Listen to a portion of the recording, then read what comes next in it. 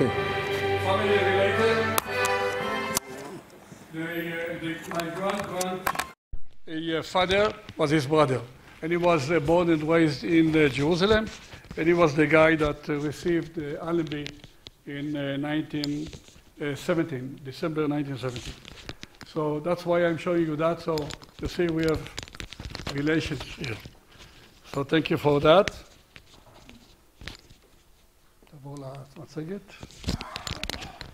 So now we are going to the real thing. After giving you a little background on Israel. By the way, Allenby was honored in Israel, and there are some streets. You see Tel Aviv, the main street in Tel Aviv, Allenby Street.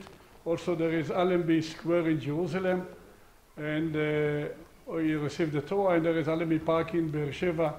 So you see how important he was in Israel.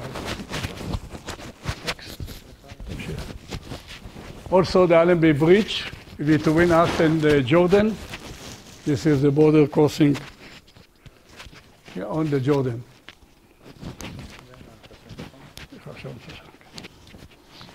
Okay, we go now to the Yom Kippur War. Do you know what is Yom Kippur? Is what? Again, please. Yom Kippur is the oldest day in the holidays in Israel. Some of the people are fasting because this is the day the people, the Orthodox, I mean, the religious people, are asking forgiveness from God for all the bad things they have done during the year. They can do a lot of things, a lot of bad things, and then get the forgiveness. You know, in one day they have to fast and so on. Let's say 15–20% of the, even if people who even are not religious are fasting. Myself, I didn't fast then during the war. In the last 10 years, I'm fasting myself only for, I think it's good for the health, so that's why I'm doing it. So it's 24 hours of fast. It's not bad. And this is holiday that everything in Israel is stopped. There is no media, there are not cars moving. Everything is closed. Radio, television, everything is closed. And the Egyptians and the Syrians, rightly, and also wrongly, I'll tell you why, decided to attack Israel during that day. Everybody were at home. There was no media, no television. The attack started on Friday, the 6th October, 2 o'clock in the afternoon. Okay, I'll give you some background on me. I was graduated. I graduated the military school in Haifa, the Royal School, one of the best schools in Haifa. It's attached to the high school. And we did 3 years in the military schools from 15 years old to 18 years old. Then you join the army, you choose where you want to go, and I chose to go to the armor, to the tanks. And after 3 years, you get in as a corporal, but you do a short procedure, I mean, so a short program to be an officer. So within 9 months, we became an officers, and we continue with our careers. Okay, so just to give a little history. So first of all, this is our graduation ceremony with Rabin, who was the chief of staff and then prime minister, and now he was assassinated. This is the school manager, and here is a young Chaim Danoon here, and these are my colleagues. We started 55, we finished 23 candidates, and we are left now 14 after the wars and so on. So these are my group. They are, I mean, one of the best, let's say, period of my life. It was there when you are really going and establish yourself and so on. Okay, in 1966, Britain offered Israel a deal in which that Israel will help the British to develop the Chieftain tank. It was under development. And in the meantime, we will buy from Britain 250 tanks, Centurions, all tanks. The British economy was very bad that time, by the way, 1966. And we helped, you know, we were only 18 years old country, and we bought 250 tanks, which is a lot of money then. And the agreement was also that the British will help us to build a line to build the tanks in Israel, the chieftain tanks. And the army were looking for officers to be sent to be trained in England. And I was choosing one of the four of us.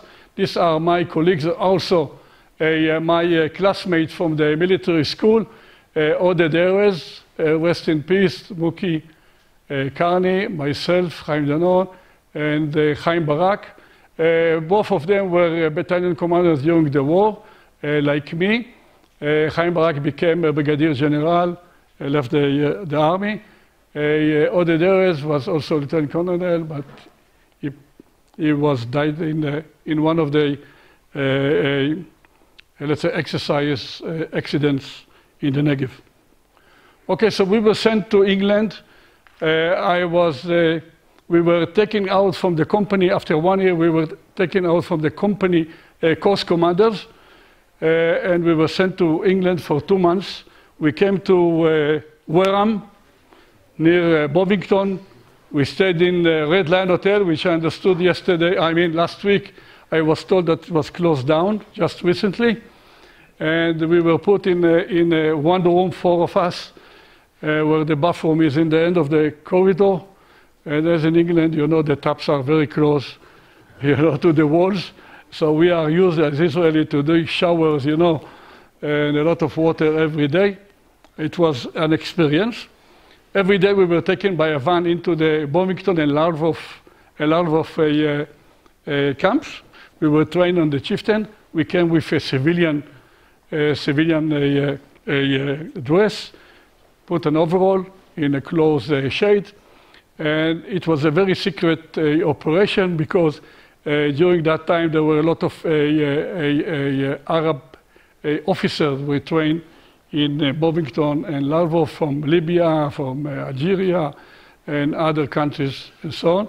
And that time, you know, it was very sensitive, and the British everybody didn't want the Arabs to know that we are helping you to develop, and also you will sell us this chieftain, modern, and developed tank.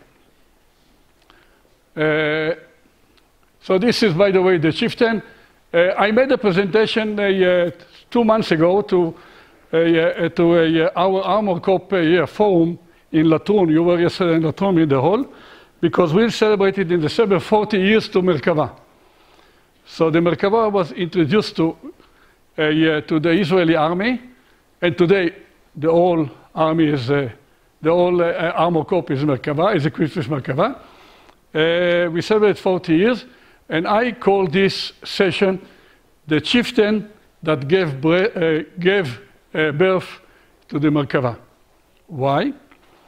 Because after the experiments that we bought the tanks, we bought 4 tanks into Israel in 1966, and we trained, we did the experiments in tank in the desert, driving, shooting, all kind of environments, even closing the huts, and 3 days, and with even air conditioning, which was stuck after 3 days because of the dust.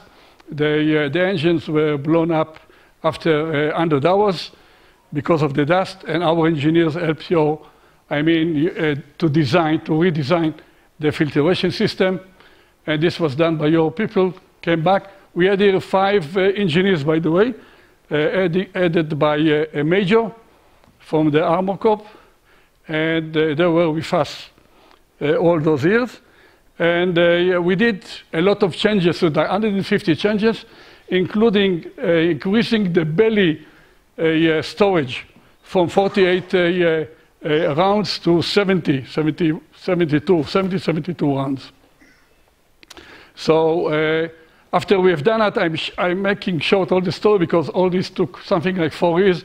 In the meantime, there was 6-day war. The British took the telescope out, so we didn't use the tank. We were participating in the war in Jerusalem. Our team, the unit was a closed unit. Nobody could come in. And in 1969, we were called, after the tanks went out and back with all the improvements, we were called by the chief of the Armor Corps, then Talik, General Talik. We call him, Talik we call him Mr. Armor, because he's really a tank designer and commander, and he's very, very famous. And he passed away, by the way, something like 2-3 years ago. And Talik called us and said, look, the British are boycotting us and are not going to sell us the tank. But within 5 years, we will have our own tank. So due to you, we have one of the best tanks today, the Merkava, due to you. I mean, the British, the best tank in the world, which is the Merkava 4. What we didn't know then, that we know now, that your cabinet decided 1 year before they told us, decided not to sell us the tank and also to try to convince the Americans not to sell us the Patton. They didn't know that at the same time we had some other officers training on the Patton. Anyway, so we bought the Patton already participated in the 6-Day War. And Talik, the general, also helped Britain to sell the chieftain. It was very, very big success. Helped them and convinced the Iranians. We were in very good relations then with the Iranians. And Talik really convinced the Iranians to buy the chieftain. And the first brigade that we were, the first brigade that we were supposed to receive by the end of '69 went to Iran. With all the innovations, against the agreement, by the way, because the innovations has to be kept only for us. All the changes we made to the tank. Anyway, this is the history, and that's why we have today the Merkava.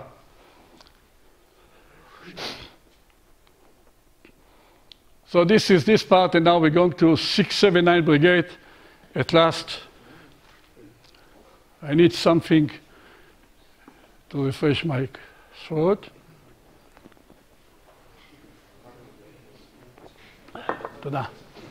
Okay, 679 Brigade was founded in 1970 because of the, due to the necessity to add one more brigade in the Golan Heights. You will see in a minute what happened. These were the three first battalion commanders, all the others that you have seen before, my classmate, Chaim Barak, also my classmate, and Avigdor Kaalani. I was his second in command. And this was what we call an emergency nomination. They were in a high course in the army.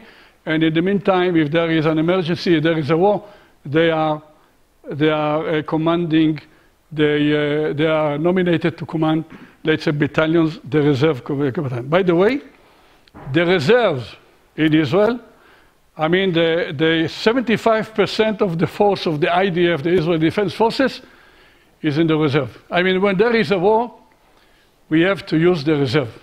So everybody in Israel, you have to know, it's a compulsory for them to have a 3 years service.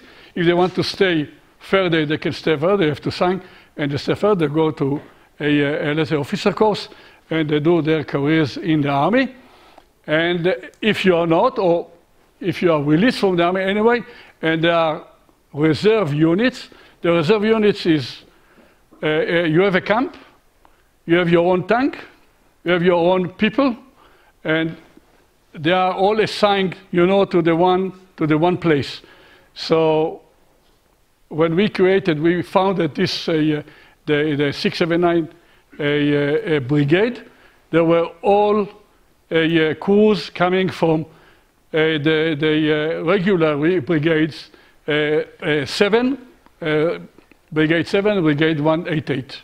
Okay, there were two brigades, 7 and 188, those times that were supplying the people who were after the army to go to the reserve.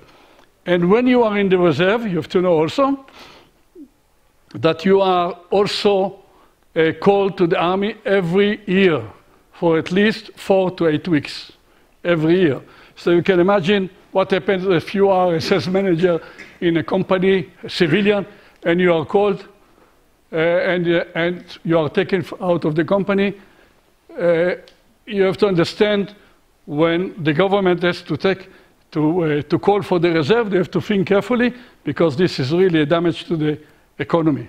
You understand that, okay? So we are too small and let's say not very rich to hold a full army like maybe others. So we have a reserve, and this is more or less the system. We had the first training in the desert, in the Negev, and the layout of the training was crossing the Suez Canal, not the Golan at all. This is the ceremony, but this is the brigade, the first brigade commander. This is Kalani. This is me. So here I am, 21, 24 years old. Okay, 679 exists still today on the Golan. Still here with the Merkava tank. The two tanks that took part in the Golan battle was the Centurion British Meteor, the original Meteor, what we call Meteor engine, and the new tank that we re-innovated by changing all the powertrain. I mean the engine, transmission, and the steering, everything we changed and gave it, we call it short cal, which is a light. So it's when I have to describe it, it's like going from, let's say, Deshvo. You know what's a Deshvo? Used to be a Citroen, Deshvo 2 horsepower, and you go to a Mercedes 500. It's really a speedy tank, very light and reacts different from the old Citroens. But when we started the war, our brigade was equipped with this tank, with the Meteor, and they were supposed to go for re-innovation, in our workshops. Okay, 3 months before the war, the Northern commander took a decision to move 2 brigades closer to the Syrian border. We were stationed, the 2 brigades, reserve brigades were here, near the Haifa shore, and we were here also in Yokneam, and the 2 brigades were moved to Filon and Iftach. We were moved to a camp, which was only open shades, no electricity, no water, open tunnels. It was not ready because there was evaluation in June 1973 that there will be a war. So this movement really saved Israel. This was a vital decision, that the Northern commander took and really saved Israel. Had we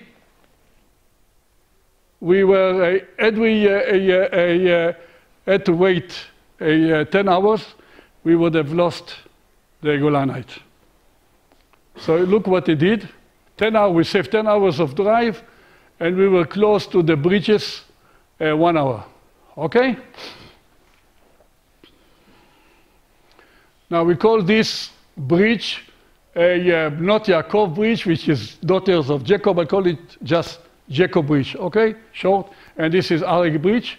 Down here, this is the Sea of Galilee, and when you go to the Golan, you have to cross the bridge because you cross the Jordan.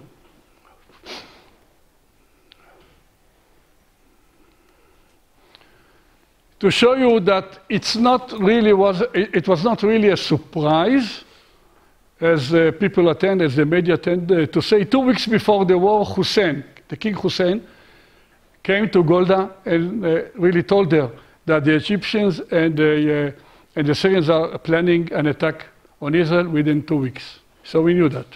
I mean, we had all the signs. Okay, what we did just before the war, when there was an alert, Brigade 7 was moved from Sinai to the Golanite, and Brigade 460 was positioned in Sinai. Okay, and in the Golan, the forces were prepared for a day battle, not really for. They didn't know until 2 o'clock on Saturday. They didn't know that they are going to be prepared for a war, a long war. Okay, the preparation before the war. On Friday, the 5th of October, there was an highest alert in all the army. All the vacations were stopped. They were called, I mean, all the regular army were called back. And this is, by the way, a picture from our camp in Iftach, close to the Jordan. The IDF Air Force was prepared for a preemptive attack. What it means? You know, in the Six-Day War, we destroyed the Egyptian Air Force within 1 hour. When we started the war, and then really the war was finished. Then there was a one-day battle, and the rest was, you know, chasing and driving to the Suez Canal.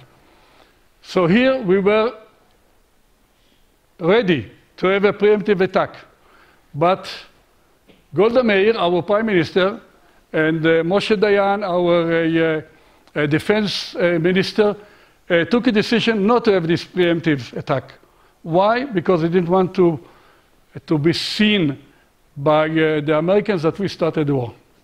But this, of course, caused us a lot of casualties because of that. And till today, we have really argument if it was a good decision or not. Okay, the Navy went out to the open sea, and the reserve forces, 75% of the force of Israel, were at home at 2 o'clock.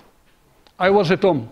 I was second in command of the brigade, reserve brigade, that moved very close, you know, to the Golan, and I didn't know anything. I was at home. It was Yom Kippur. I saw some, let's say, strange movements of army cars, which is strange, you know, during Yom Kippur. But at 2 o'clock, we heard the siren goes on, ups and downs. When it's up and down, it means that you have to go to the shelters. So everybody went into the shelters. I tried to find out what is going on. I opened the radio. Everything was closed. But, you know, was my intelligence? Who told me about the war? The BBC. I opened the BBC. The BBC said, war started in Israel. The forces in the Golan didn't know, by the way, didn't know that there is a war, you know, in front of them. BBC told us there is a war. I knew that something is wrong. I am at home, and I have to be, you know, in my unit. I didn't have telephone. Then we had to wait for the telephone. In 1973 for the telephone, 7 years. I waited telephone 7 years to get to have a telephone in my home. Now it's 7 seconds. So you understand that I had to go to find a telephone. So I went on my car. Everybody were in the shelters. I drove 5-10 minutes to my parents' house. They were living in the 4th floor of the building in Tel Aviv. Everybody were in the shelters. I went up. I called my unit. They said, come immediately. By the way, they weren't there. The warrant to my house arrived at midnight. I was in the camp. It was 2:30. I left home. 3:45, I was in the camp in the Golan. I mean, in Iftach. When I arrived to Iftach, I drove like a hell, you know, the empty roads with my car. I took another colleague together with me. When we arrived to the camp, there were only commanders. The brigade commander, Orio, and some other commanders. And we were listening in an open jeep to the communication. And we heard the pressure, the forces were, you know, in the front line. I remember hearing my friend, Ode Derez, who was the battalion commander, 53, in 188 Brigade. He was crying for help. He was crying for ammunition. Around 5 o'clock, they finished mostly the ammunition. Because you will see in a minute the power balance, what happened there. But we heard that there is an emergency need for every tank to go to the Golan. So we had to prepare tanks. Now you have to understand, it's not like today. Today, when you go to the tank, everything is it's covered, everything is ready, ammunition is in, the periscope is in. You just go in, put the overall, in 10 minutes, 15 minutes, you're out of the camp. Then everything was spread around in the stores. You have to collect the periscope, the ammunition, the rounds to open all the packages and to prepare the tanks. It takes for a tank, a crew, 4 people, something like 4-6 hours to prepare a tank, correct? You know that, 70 rounds into the tank. You know, with the machine guns, different stores you have to collect and bring it with a car. So it took some time. Most of the troops arrived to the camp around 11, 12 o'clock, around midnight. So we were really standing like that, under pressure, waiting for the people to come. Okay. The power balance in the Golan on that day, 2 o'clock, 177 Israeli tanks, which was Brigade 7, Brigade 188, against 1,400 tanks. 44 artillery barrels, only against 1,100. This was the situation. 2 o'clock. I was at home. Started to move toward the camp, only 2:30. Okay, this is not important. You know, the main tanks that were participating was the T-55, which was, you know, like old, like, let's say the Centurion. And the T-62 was really a new tank in the area with 115 millimeters. It was very, very good tank. Sometimes we couldn't really penetrate more than 2,000 meters in the front this tank.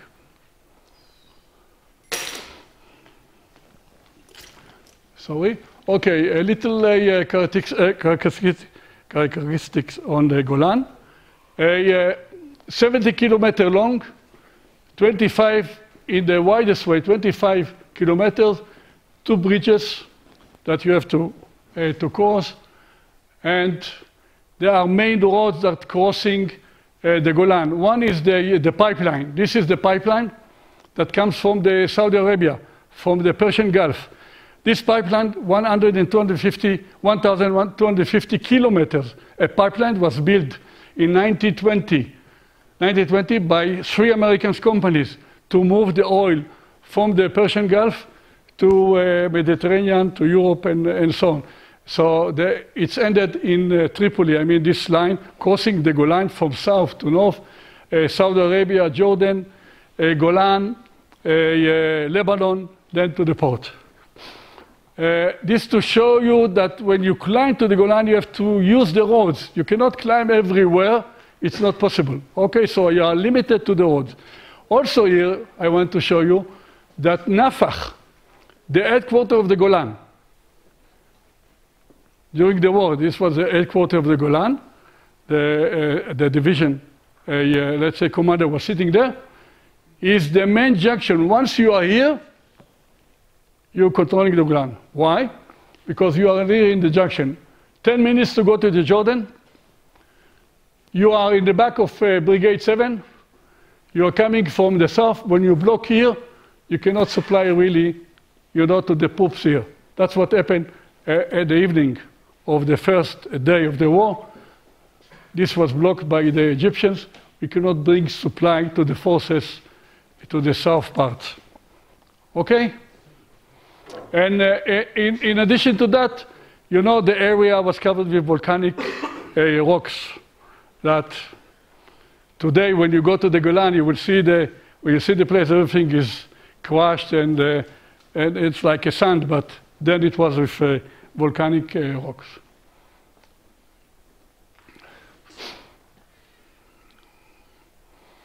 Okay, the plan of the Egyptians and the Syrians was based on a full surprise. This was Yom Kippur. I said before it was their, let's say it was wrong and also right. Because it was right, because Yom Kippur, there is no communication and so on. But it was wrong because everybody were at home.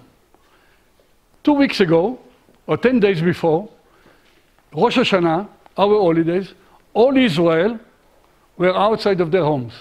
They were on the shores, they were on the Sea of Galilee, they were picnicking outside of Israel. I was picnicking also with the intelligence officer of Brigade 401 from Sinai in the Golan, in one of the wells there, sleeping in a tent. So everybody were out. So you can imagine if there is an alert and you have to collect everybody, they have to go back home to bring their children and so on, and then go back to their units. So they really missed here, and it was in a way our luck. Okay, you should understand Hebrew by now. This is division. So Division 7, Division 9, and Division 5, and the Armor Division also attacked Israel and commanded on the Hermon. And this was in the battlefront here. Okay, the plan of the Syrians was to reach their bridges within 24 hours. Why? They knew that the reserve plans, the plan of the IDF is that the reserve has to be ready within 24 hours. So this is the plan. So within 24 hours, the regular army has to hold the borders. But we surprised them because our reserve was ready before 12 hours, 14 hours, 15 hours. Reserve tanks were sent already to the Golan.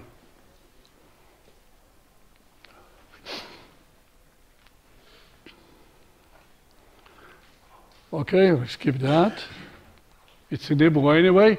Okay, the reserve forces arrived to their camp and are grouped according to arrival.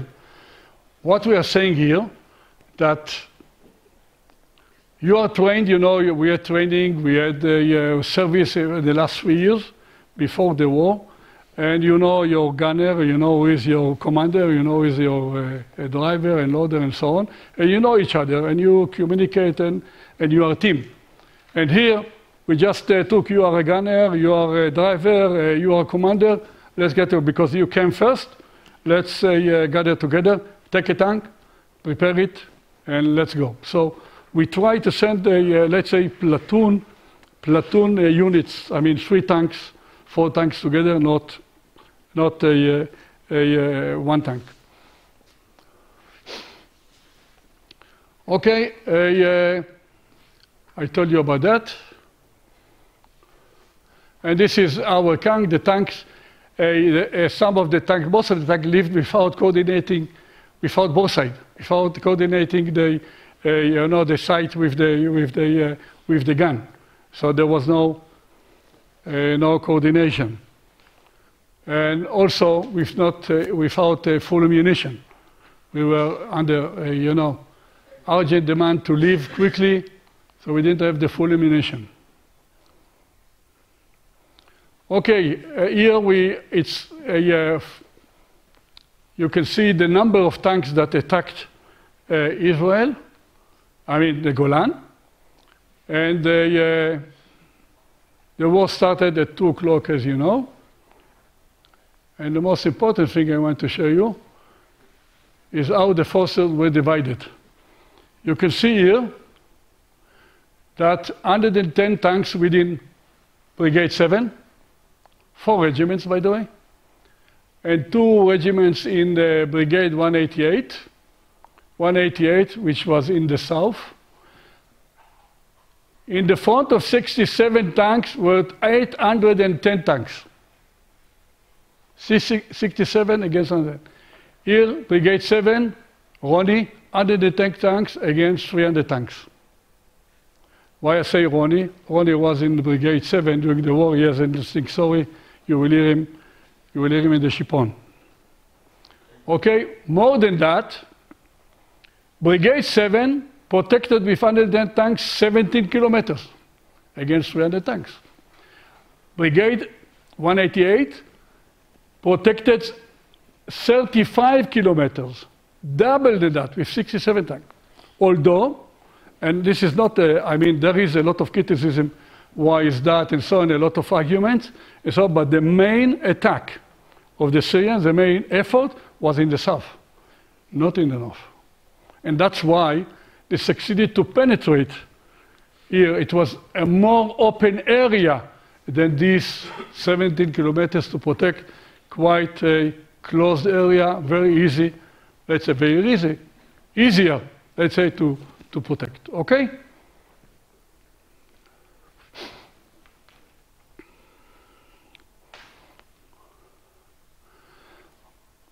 So this is an Hebrew map, so I have to show you. By the way, we are here in Ortal, didn't exist then. This is the Shipon mountain. En Zivan, it's another kibbutz. This is the UN camp that you will see later on also from the viewpoint. Quneitra used to be in 67 the headquarters of the Syrians, okay? And here is Indiana, and this is Nafach Junction, the headquarters. Okay? So, you understand. The movement you have seen before was the 25 tanks with our brigade commander Orior left the camp around 7 o'clock in the morning and positioned themselves in the south of Quneitra, here the valley, because this was the order he was received by the division commander Raful to protect the valley south of Quneitra. But the main war was here, on the pipeline, the main war. Orior was standing there doing nothing with 25 tanks, with 25 tanks until noon. In the meantime,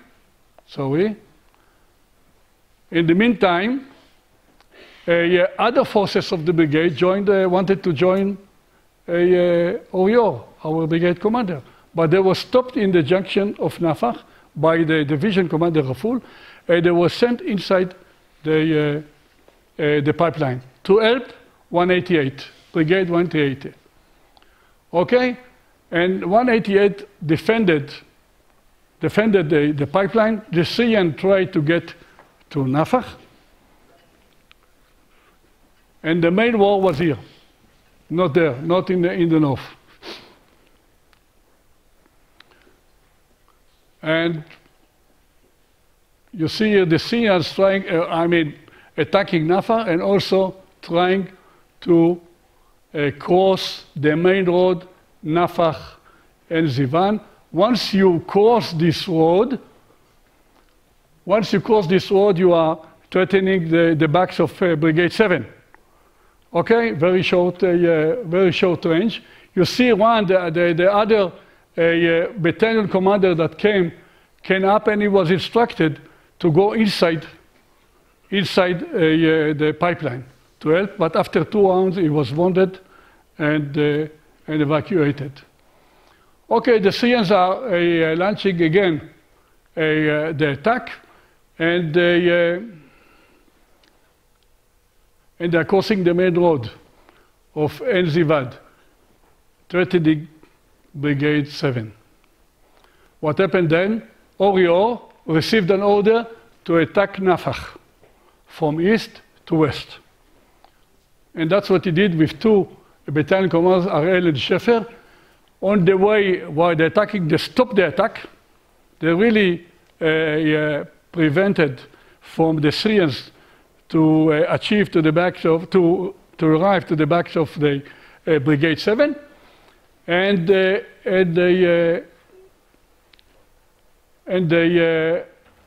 Ariel and Shefer were hit by the Syrians.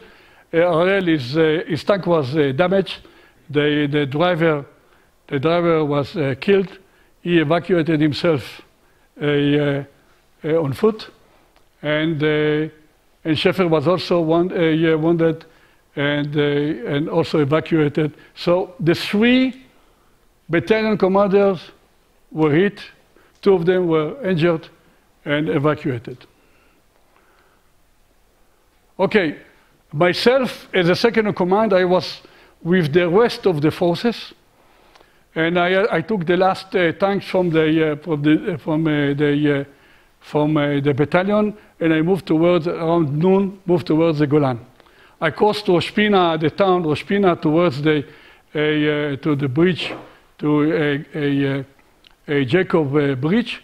On the way, the children in Rosh Pina waved to me, you know, coming back from the schools. But in the background, in the Golan, you could see from the road, you know, all the smoke and the bombings on the Golan. And we knew that, we didn't know what is going on then. When I crossed the Jacob Bridge, it was ready for explosion. I mean, the engineers corps prepared the bridge to be exploded. Okay, you can imagine the feelings when you go into the Golan, into the chaos, and this is happened. By the way, when I went up to the Golan, I climbed up the Golan after the bridge. I met the second commander of the division, told me, look, the Syrians are never go fast.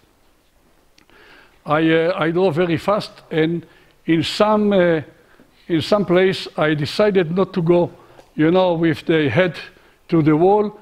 I took out, I went right out of the road on the field and started to advance to Nafar camp, you know, on the field, you know, taking observation and trying to find the Syrians. When I arrived close to Nafar, I saw the Syrians, you know, with their side coming into Nafar. And when I reached to the pipeline, I saw a tank, a turnover tank. A turnover tank, and there was a soldier raising a yellow flag. Yellow flag in the armor then was a damaged tank. They were a regular army, they were very disciplined. So, you know, Syrians around 500 meters, and there was a guy with a flag, raising the flag. So I asked him what is going on, and he told me that the brigade commander Ben Shoam is killed, and his chief, let's say, officer, operation officer, Ben Lektzin, was killed inside the tank. By the way, both of them, Ben Shoam was my brigade commander when we founded a new battalion in Sinai, in Brigade 7, which was a battalion 53. Ben Shoam was the battalion commander. I was a company commander. Other Derez, also my colleague, was also company commander. Ben Lektzin was the operation officer. And he was in my wedding, by the way, Ben Shoam. So you can understand what kind of shock I was, and I had to overcome this and continue. So this was his memorial, by the way. And while I'm there, I've seen 14 tanks, a company, 14 tanks, you know, driving like a hell from south towards me on the pipeline. I stopped them, asked them, look, what is going on? And I understand they were, let's say, in panic. And they said, issue, our company commander was killed. I didn't know what to do. I told them, look, you are joining me. They were from another brigade, from Brigade 179, not from my brigade. But I know some of the people there because I was also in the commander course instructor, in the tank commander course instructor, so I knew most of the officers there. So they joined me, and on that night, we created a new battalion. So I've succeeded to collect around me 24 tanks, which was then maybe 50% of the brigade, because at that night, we left with something like 50 tanks, because all the tanks that came, you know, to join the ORIO, the brigade commander, they were sent inside, and you will hear the stories here from my colleagues later on how they faced the Syrians the first time. You have to understand that you were a civilian 24 hours before. You're not in action, so you're civilian. Some of the soldiers, the reserve soldiers, they came with their white shirts into the war, without uniform even, straight from the synagogue. And that's how they came into the tank, and that's how they fought. And on that night, just to explain you, this was after the first day that the fight for Nafak, because in the afternoon, we pushed out the Syrians out of Nafak, and they withdrew themselves south to Sindiana and Ramtania. To explain you the situation, it was a chaos. You can understand the trauma, let's say, and the effect of, going into the battle, and within minutes, your tank is exploded, you see your friends burned, you see your friends cleared, you see tanks exploded, and all the crews are gone. And this is not a nice view. And a nice, so you could see the body language of the people going like that. So we had to gather them together. I had to gather the people. I looked at their eyes and said, you are now a company commander, you are a company commander. I knew some of the people. And I nominated, and this ritual was every day, because we lost people and we had to organize again. And some of them I knew, some of them I didn't know. So I said, look, yeah. So I nominated 3 company commanders and platoon commanders and so on. I gave them instruction, and the first mission of my battalion was to protect the road to the bridge. You have to understand, the Syrians in Nafak, 10 minutes drive from the bridge, it means a real danger to the existence of Israel. Because behind us, behind our forces, there was nothing. Only the bridge was ready for explosion, and that's all. And the Egyptians came ready with hydraulic mobile bridges, folded bridges that they could put on the Jordan, 18 meters, 21 meters, and cross the Jordan. So that night, we got organized. Again, in new 3 battalion commanders, and this is the withdrawal of the Syrians back. Okay, and we took our position. Here I am, and also Amnon Rimon was nominated a commander. By the way, this is our first aid. When you climb to the Golan after the Notikov Bridge, there is a new hotel built here. And this is our first aid, our battalion first aid station. Not nice picture. Okay, on the 8th in the morning, without sleeping, of course you were under alert, sitting in the tank. By the way, for days, for 2 weeks, we didn't leave the tank. We didn't sleep outside. We were inside. sitting in your seat. The commander, everybody was in his seat. The gunner, even the driver didn't open his hatches. They were in. Everything was done inside the tank. Okay, so the new commanders, Amnon Rimon was second in command. He was nominated battalion commander. Myself, I nominated myself, by the way. Arel came back, and also, so both of them, they have something like 12 tanks. I had 24 tanks, both of the forces. So we had something like 48 tanks altogether on that morning, Monday morning. And Monday morning, before the sunshine, we took positions just in front of Nafak, here, before of Nafak here.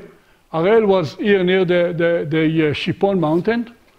Rimon was on my right here near there is a quarry there called Kfar Gedi Quarry. And when we climbed up to our position, we found out that the Syrians are already in the middle of attack. We spot them in the range of 400 meters, and they were driving towards us. Close hatches, shooting, driving towards us. And we were sitting in our positions, and we started to shoot, like, very, very quick, short range. And short range, every round is really a hit. I think my gunner destroyed that morning something like 25, 30 tanks, destroyed, really. But they continue to come. The Syrians, they command their tanks with their heads under the edges. The Israelis, our head is outside of the edge. We put the edge behind us to protect, but we can look 360 degrees. We have a better view. The Egyptians were limited. They didn't see really the other tanks that were damaged and destroyed and got burned. And they still continued. And sometimes they even passed our line. So you have to take your gun, to 90 degrees and shoot the tanks that come toward you. And you have to stand. Amnon Rimon was killed. After a while, I think something at around 10 o'clock in the morning, he was killed, and the Syrians tried to bypass us to Nafach again. They wanted to take Nafach again. But my company commander, Chagai Koel, spotted them, turned his company to my order, and confronted the troops that are trying to bypass us towards Nafach and stop this attack. By afternoon, the Syrians started to withdraw themselves. By the way, during that time and during that morning, the artillery was on us, covering every meter. The Syrian artillery. We didn't have artillery at all. All the artillery, by the way, for the people here from Brigade 7, was to support Brigade 7. We didn't have artillery. We didn't have Air Force. We were only tanks, not even infantry. Only tanks. So in the afternoon, after the withdrawal of the Syrians, we launched a counterattack. So it was after more than half day of shooting and shooting and shooting, we were really empty of ammunition. And also with the fuel. We launched the attack with 2 brigades, RL and me, 2 battalions. And while driving, crossing the area, going up to Ramtania, I started to hear that commanders are reporting that they've finished their ammunition, they are short of fuel, so they are returning back. And on that day, in the afternoon, I found myself alone in Ramtania.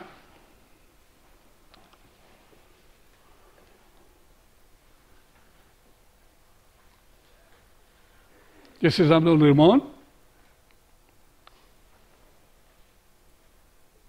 We launched the attack. And you see myself arriving alone to Ramtania. There was 2 hills, looking over Khushnia camp. There was a camp. The Syrians were, a lot of Syrians there. And I started to shoot at them, very quickly. And in a short time, I destroyed something 8-10 tanks. And all of this army, by the way, when I climbed the Ramtania, the tanks were, withdrawing from the place. And all of them shot at me. I heard some of the rounds over my head, around my sides. And one got the target hit between the turret and the undercarriage. And my loader was wounded heavily, and his back fell down. We had to evacuate him out. It was very heavy. We carried him on our backs along the village there, old village, and the Syrians after with artillery. And I was lucky because 500 meters from me I saw Ariel starting to go back, and I waved to him. He saw us and he came back and took us back to our brigade. So that's how we evacuated ourselves, and we finished this as a counterattack. Let's say on this afternoon. So by the way, this is my tank. These people are my reconnaissance people. How I have this picture? We didn't have cameras then, we didn't have telephone and so on. 2 weeks after we penetrate Syria, I asked my reconnaissance, when you are bringing the supply, go to this place. You know, I'm telling you, maybe you can find my sunglasses. I can't, I needed my sunglasses, but they went there, they didn't find my sunglasses, but they brought me this picture. So this is the picture, that's how I have the picture of my tank. Okay, on the night, the same night, we went back and we again, the same ritual, we started to organize the forces to see who is left after the Second Day War. And we organized again the battalions. And on that night, we prepared an ambush. I mean, we took position at night. Our reconnaissance unit led us to the positions. I took position here in Sindiana. Ariel took a position, but we were left two battalion commanders. Okay, Ariel took a position on my left, here near the Shipon, and we were waiting at night for the Syrians to come. By the way, we were lucky that the Syrians didn't attack us during the night because we didn't have any night sights. The Syrians had night sights.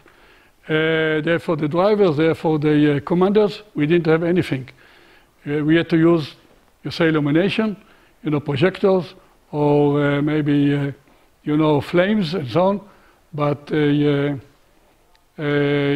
were lucky, probably they were tired because they fought the first night. The first night that they penetrated us, they fought all night. So they were probably, I guess, tired. So we took position here, waiting for the Syrians to come. And in the morning of the third day, we saw the Egyptians, you know, going down from Romtania towards En Varda, this place. We stopped them, we didn't let it. This day, we were sitting very good in our positions. We didn't leave the Syrians to come closer than 2,000 meters.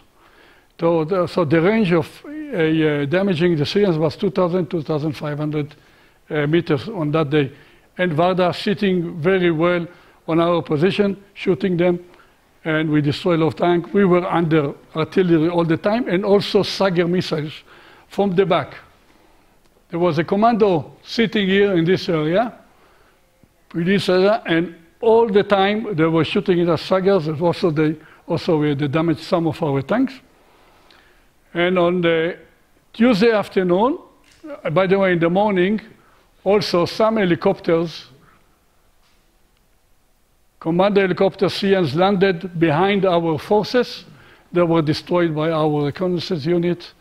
Some ours and others, they didn't really fulfill their mission. In the afternoon, we launched another counterattack to Ramtania, and I was left then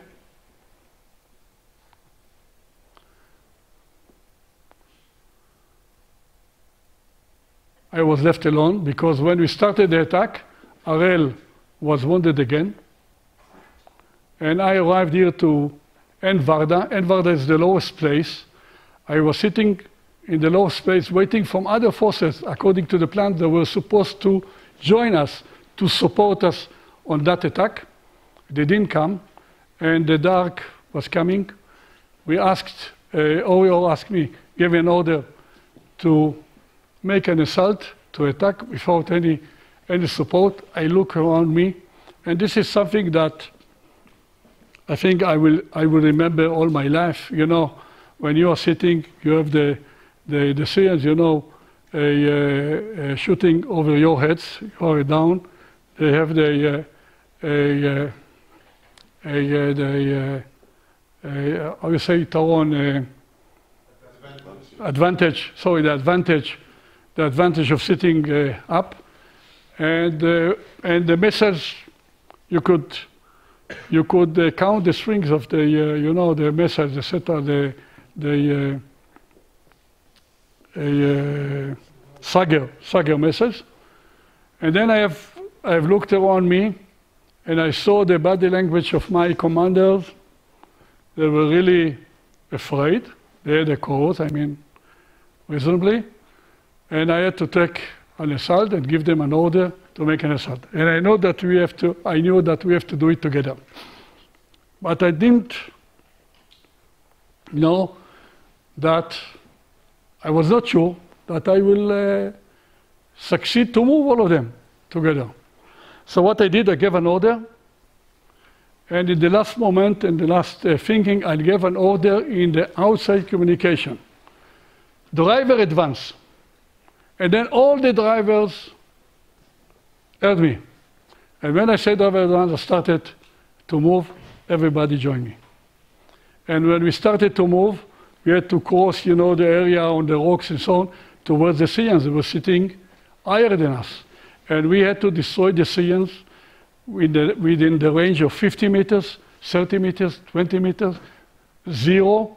We crossed and they were standing. We saw the explosion of their tanks.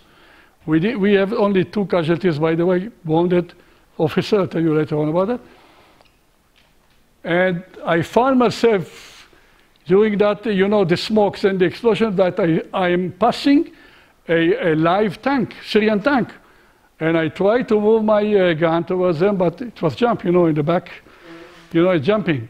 So I asked my other officers to kill this tank, and it was killed. By that night, really, it was, the whole Ramtania was illuminated by the Syrians' tanks, which were on fire and explosions. And this is really was the attack that make the Syrians to understand that they could not make, because they've tried 3 times, 4 times to take enough, didn't succeed. And by the night of Tuesday, most of the Syrians who left the Golan. And the next morning, we had to take care of this commando forces in the Kalaot here. So these are my colleagues, Ben David, Sassi, Wagman, and Abarbanel, that took part in this attack.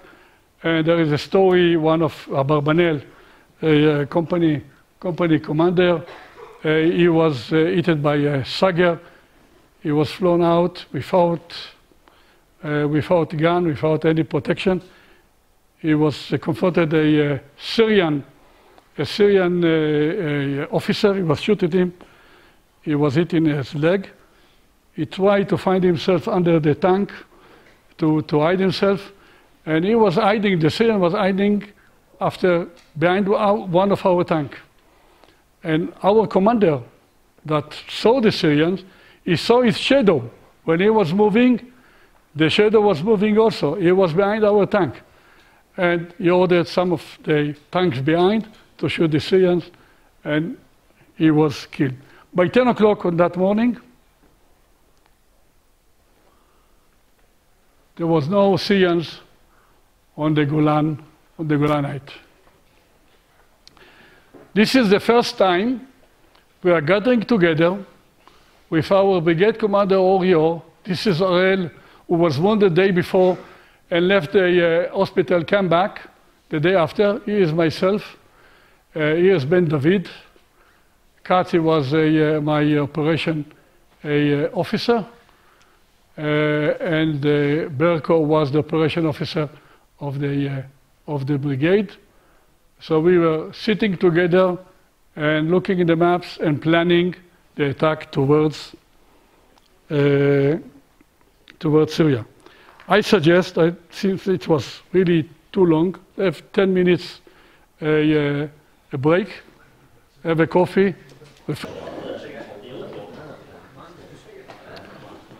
We reached the end of the, let's say, the defending and holding battle, and now we are going to the, the counterattack, penetration into Syria. But before I go into that, do you have any questions?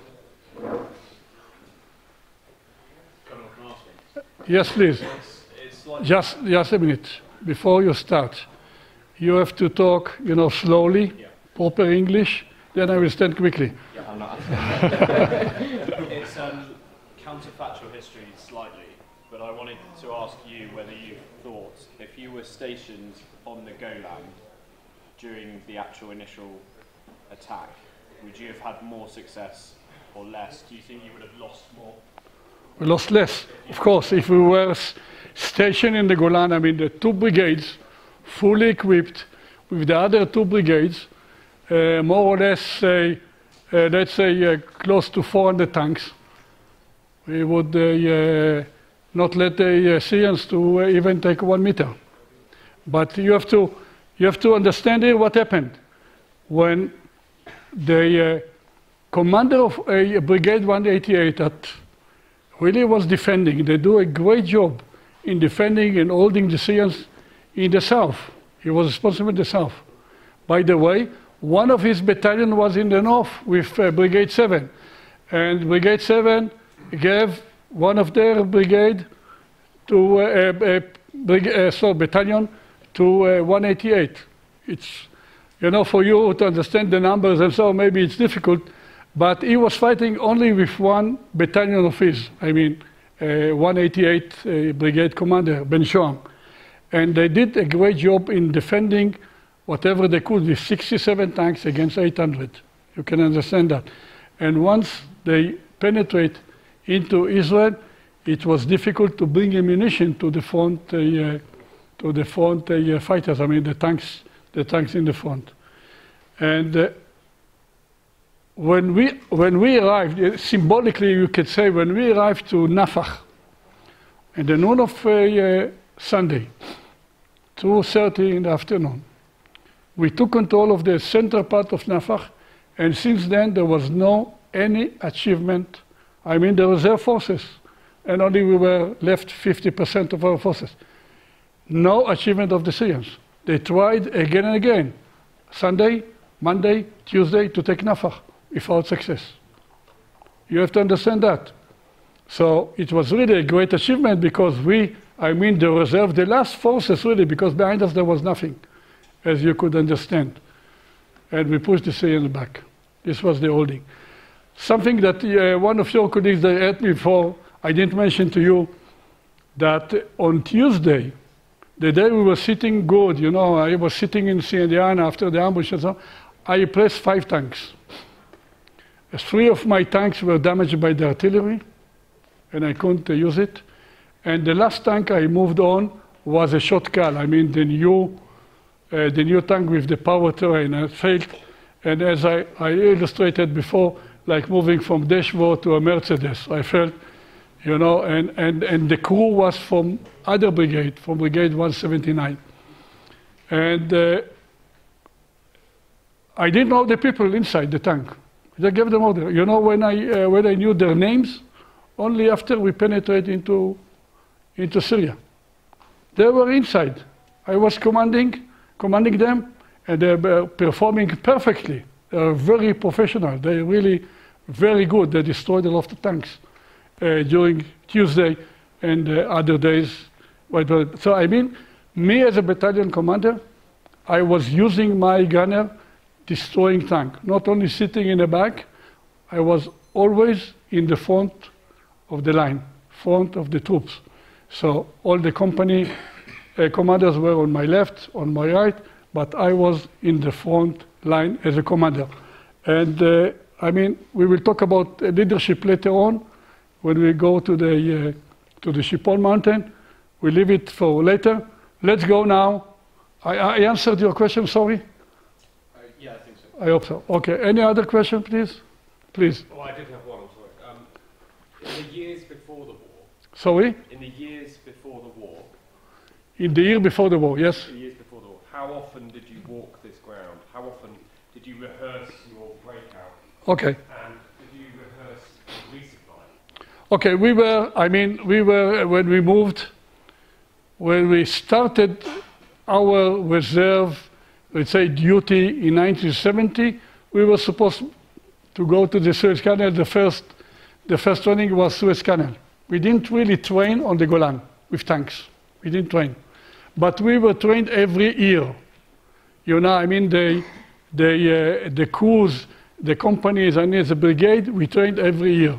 Something like 4 weeks, 6 weeks. So we were really after good training. But something else you have to know, that some of our troops, some of our soldiers, I mean crew, tank members, they came to us after being 2.5 years in the infantry. They did a training on a tank for 6 months, and then went on the reserve.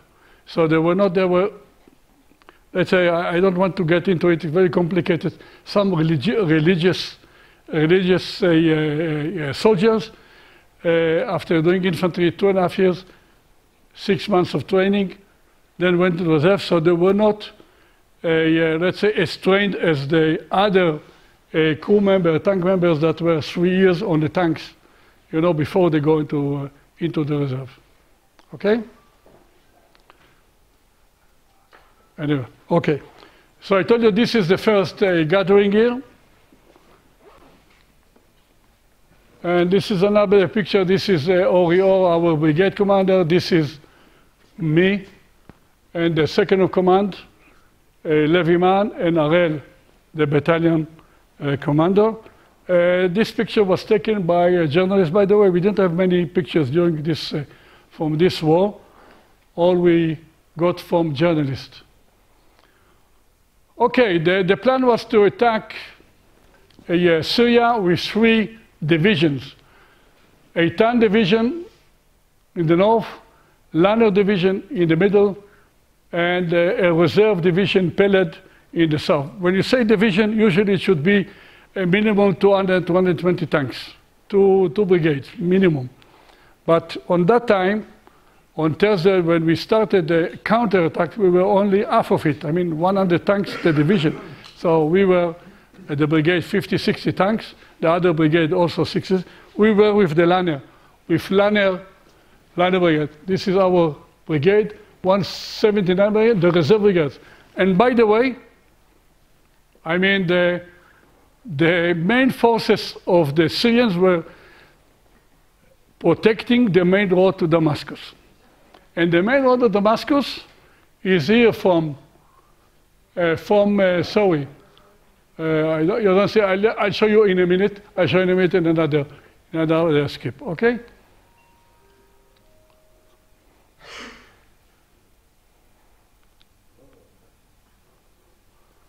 Okay, I can show you here. First of all, this was the place where we started the counterattack. This is the main road to Khan Arnabe to Damascus, 60 kilometers. 60 kilometers from this place. And this is a new Konetra. New Konetra is built after the 73 war, was built here, and didn't exist then, was Khan Arnabe. It was a protected position. The main army were protecting this main road. In the north, with Brigade 7, and the Golani and 188 Brigade that attacked from the north, there was no really fight. They penetrated, they didn't have many forces there. The only fight was in, how you call it? לא, תל שם זה בסוף, אני מדבר בהתחלה. המקום הירוק הזה נמוך, רוני. מזת בית שאן.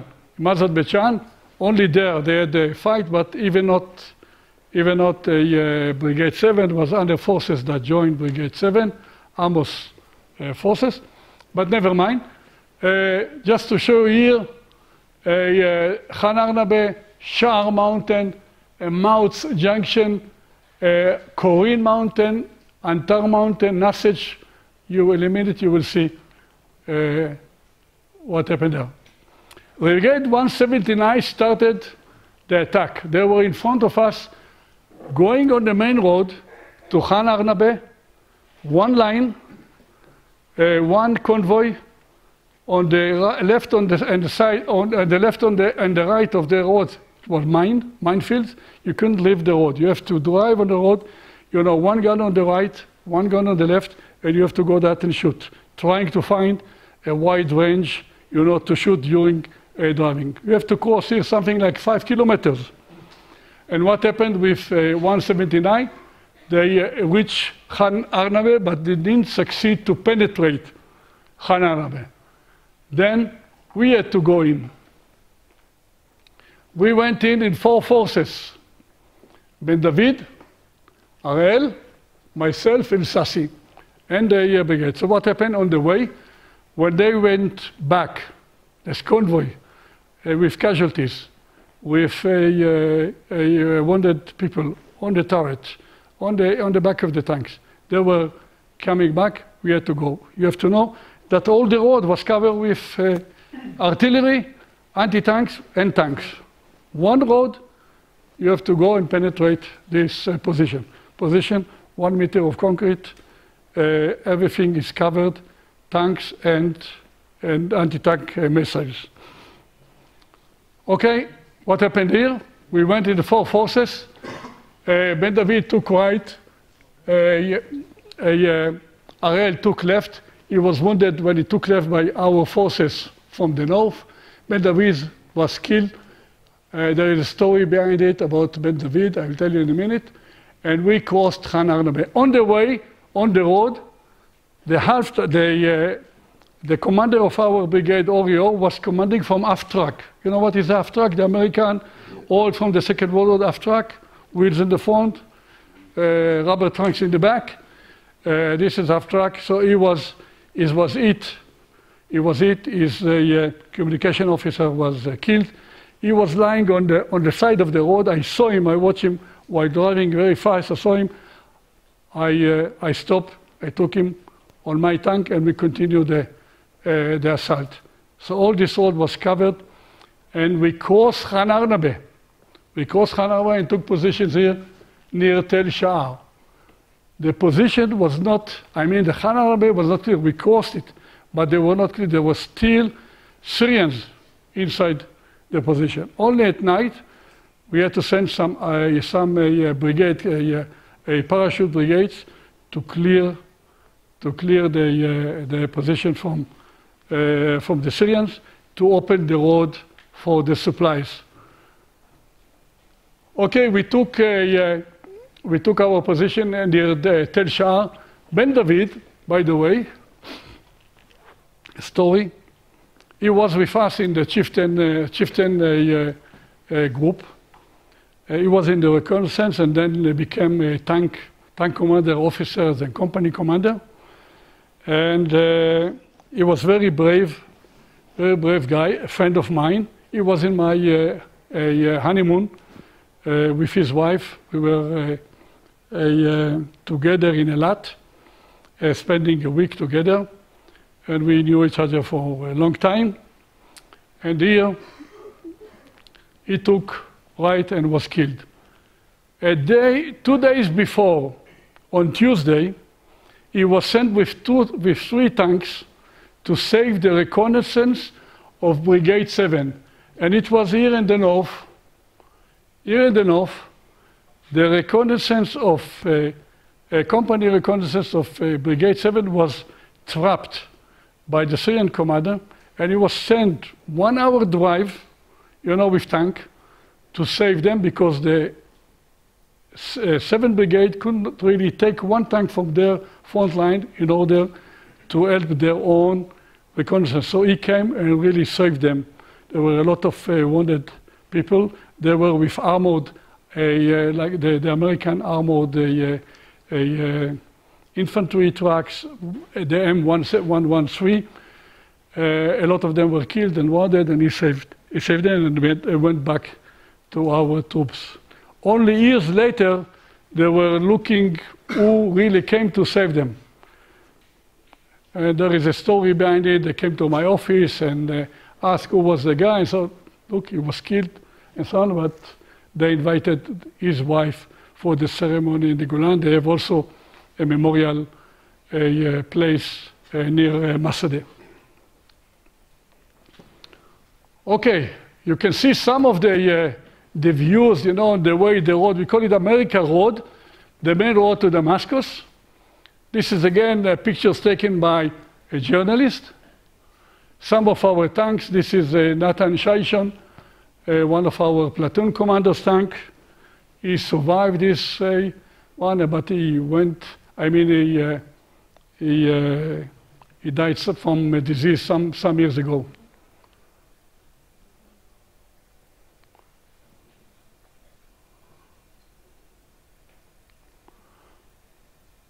Okay, in the morning of Friday morning, we received new forces. And who were the new forces?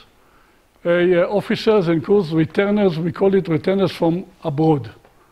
I think only like in Israel you can find, you know, officers and soldiers that when Israel is under danger, they are leaving everything. If they are students abroad, if they are traveling abroad, or they are living abroad, they make their living abroad, they're leaving everything, they're leaving their place, and they come back to Israel. They're queuing, you know, in the airports to come back to join the war. And this is what happened here.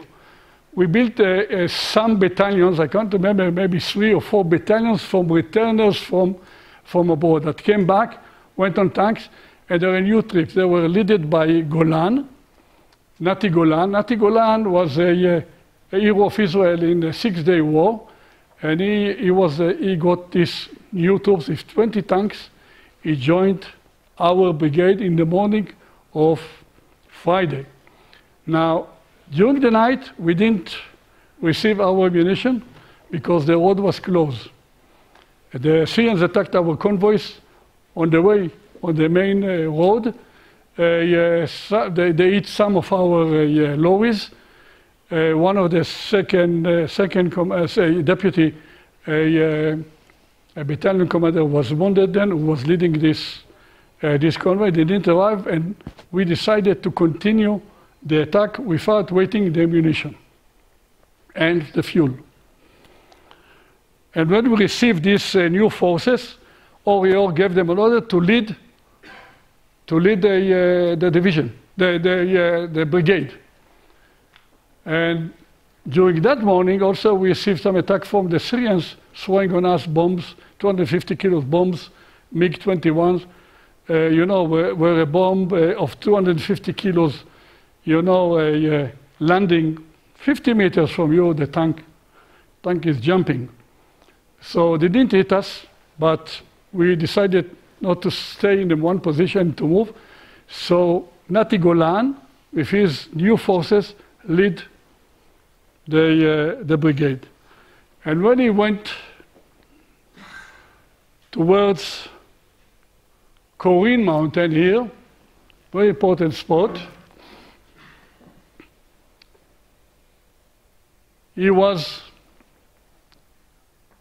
hit by the Syrians. And it seems that I was behind him. And it seems that he was entering an ambush. When I came near him, after him, and I saw his tanks and armor tanks, you know, exploding, and the troops are spreading around. I mean, the crew members spreading around, and he was wounded. So all his brigade battalion was really scattered around. I didn't see the Syrians. Then Ori saw that this is the situation, and he gave an order to lead the brigade. And I looked around with my binocular, and I didn't see the Syrians. You know, 2 days before, every day I could spot the Syrians, you know, very, very easily. You could see when they take a position and so, when they run away, when they open fire, I could see them. But when I looked around, I saw, you know, tanks are burning, but I couldn't see one Syrian tank. I didn't know, and it was a flat area. And there was only one mountain there, Korin Mountain, in front, something like 3-4 kilometers in front of me. And I decided then I need to move. I decided to take another tank, not to take risk of the others, and climb to this mountain, the Korin Mountain, and see what is going on, because I didn't see anything. So I crossed the forces, driving very fast with another company, Barak Sela from Kibbutz Yagur. We crossed the troops of Nati Golan. We drove very quickly and zigzag, you know, to reach, and they shoot at us, to reach the mountain. When we started to climb the mountain, we saw the Syrians, you know, withdrawing themselves, going back. We stood on the top of the mountain. The Syrians, you could see in front of you, the valley. It was a valley. With a lot of ditches. I mean, hundreds of ditches. And in every ditch was a tank or armored vehicle. And we started to shoot at them. 2 tanks sitting on the mountain, Korin Mountain, and we started to hit the tanks. It was the range 800 meters, 1,000 meters, very easy. And then my guy, and then we started to see the Syrians, like by order, moving out from the ditches, turning and running away towards Damascus. And you could see the dust of hundreds of vehicles, you know, running away outside of their ditches. And then my company commander reported to me, I have only 9 rounds left. Remember, we didn't refill our barrels before. And I told him, stay with 3 rounds, shoot the rest, and wait. So I did myself. I asked Orio, my brigade commander, please ask for the Air Force now. This is the time, you know, to destroy the Syrian, because the whole Syrian army, you could see convoys of tanks and armored vehicles running to Damascus. The Air Force didn't come, but we had to fill the ammunition. We filled the ammunition here in the place called Nasaj here. Okay, in Nasaj we got together, and the convoy of ammunition arrived. It was noon, and we had to open the packages, you know, the boxes, and refill our tank. And while we were refilling our ammunition, we got a message: the Iraqis are coming towards you. And the Iraqis came from this side, from Antar. Remember, we were here, they came from here. Here, the Iraqi forces, the first force of the Iraqis sent a division to help the Syrians. And we got that message with the ammunition still on the turret and the under carriage and so on the back. We drove and crossed the village, just went over the buildings, you know, small buildings, we crossed them, and when we went out of the village, we saw 2 convoys of Iraqis. They didn't know where it comes from. Within 15 minutes, 20 minutes, we destroyed something like 30, 40 tanks without any damage to our forces. They returned and ran away back to Damascus. At night, we were around Matz Junction, the way to, again, by the way, here, when you say Tel Sha'ar, we Tel Sha'ar, this is the main road to Damascus. Okay, we stayed here, it's here and there. The next day, let's say the next 3 days, we had to fight against the Syrians. We took the Baal and Maskhara mountains here, and we confronted the Jordanians coming from south. Also, the Jordanians joined the war. They wanted to help the Syrians. And I tell you the story. The Jordanians came with 80 tanks. 80 tanks. And they went back to Jordan with 50 tanks. They left 30 tanks and they went back. 30 years after, I was invited to Nafach, to the headquarters, to meet the brigade commander, the Jordanian brigade commander. He was 75 years old, walking with his stick. Probably he was 45 when he was the commander then, and we were really exchanging the experience of the war, and he told us what happened, that he had 80 tanks, left 30 tanks, and so on. But we saw them, keeping away. They didn't want really to fight. They kept, let's say, a range of 3.5, 4 kilometers with flags on their antenna, so you could spot them very, very easily. So you saw that they didn't really wanted to fight. And the story behind it, that I asked the brigade commander, why did you come to help the Syrians? 3 years before, the Syrians wanted to invade into Jordan, and we saved you, because we threatened the Syrians, if you go into Jordan, we will go in also. Because the Syrians wanted to go to Jordan because the Palestinians, King Hussein killed 3,500 Palestinians in 1 week, because they had riots and want to take the kingdom, to take control of Jordan. So he killed 3,500. The Syrians tried to come, and we really saved Hussein then in 90s, which was called the Black September. The Palestinians called it the Black September. And from that time, from September 1970, all the Palestinians moved to Lebanon. Then the civilian war in Lebanon, so another story. So this is, and I asked him, why did you come? And he said, we wanted to show solidarity, Arabic solidarity. So this is really was because I know from behind our, let's say, chief of staff and the commanders, they were afraid because we didn't have forces in the protecting against Jordan, near Jerusalem, in the center of Israel. And then the Jordanians said that they are not joining the war, they are only going to help the Syrians, but to show themselves and not really. So we got the message. I mean, then, I know now because I'm reading the books and what happened, behind the scenes before. So they didn't really want to fight. But this was a nice experience to meet your enemy 30 years after. Okay, in the next year, the ceasefire borders was fixed around the Antar mountain here. I was sitting here with my battalion, and I was really, taking when we had a ceasefire, you see 25 kilometers we went, and this was the border.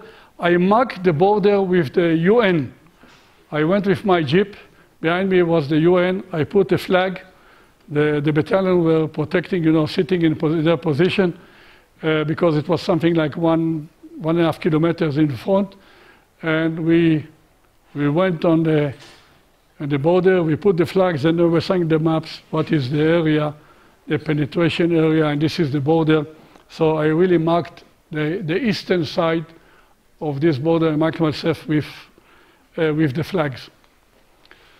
Okay, we, as a reserve, we served 7 months, a reserve, 7 months in the army. We went through the winter, hard winter, the results of the war. In the Golan, we had 780 casualties, 70 prisoners, 105 planes in all the army were damaged. IDF lost 500 tanks out of 2,200. By the way, the number of tanks that each of the armies had then, it was 2,200 tanks, the Syrians, and 2,200 the Egyptians. This was, the Golan, and Egypt was the last, and the last, really, the greatest the tank battle in the world after Kirk's in Russia in the Second World War. And since then, there was no really a tank battle like we had this. This was a really entirely tank battle, purely a tank battle. The Syrians lost 3,360 prisoners, 1,100 tanks were destroyed and abandoned. And we were within the range of the artillery to Damascus. Most of the Navy was destroyed, Syrian Air Force completely paralyzed, and so on and so on. 40 years of quiet. This is our memorial in the Golan, near the Shipon mountain. Every year we gather together here with all the veterans and the today brigade every year to a ceremony for the memory. And here, we will go there later on. This is a viewpoint we built to overlook the battlefield. You will be sitting here, giving heritage all the time here. Any questions, gentlemen?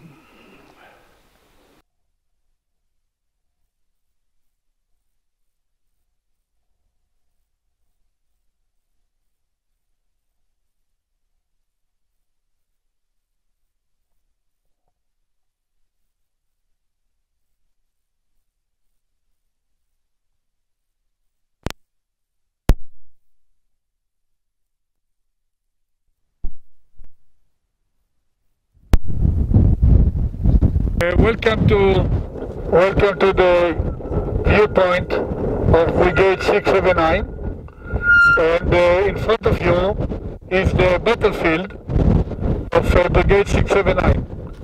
And you're looking really to the south of the Golan.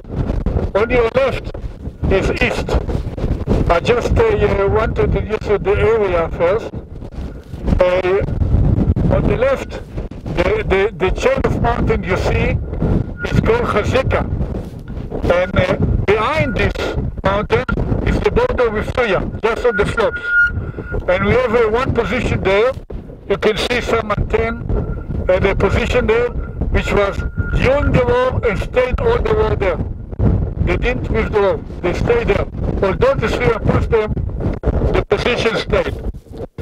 You're sitting on the Shipon mountain, two mountains, the eastern one and the western one, and we used to have here positions only after the war, not before the war.